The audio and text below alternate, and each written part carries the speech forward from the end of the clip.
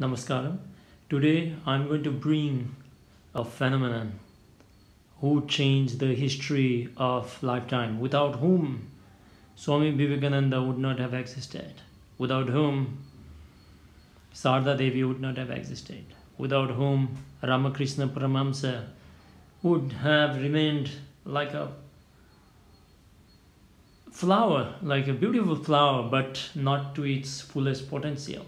We are talking about none other than the Tota Puri. He was a Naga sadhu, the Advaita master, and he had more than 700 disciples, as it is said. So he was a traveling monk, ascetic.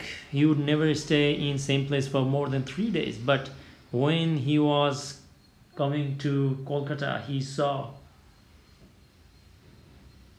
Ramakrishna Paramahamsa, and by seeing the sheer devotion and intensity, he could not stop himself, and he stayed there with him for nearly a year, and then imparted his knowledge and everything. And it is said that although the Naga sadhu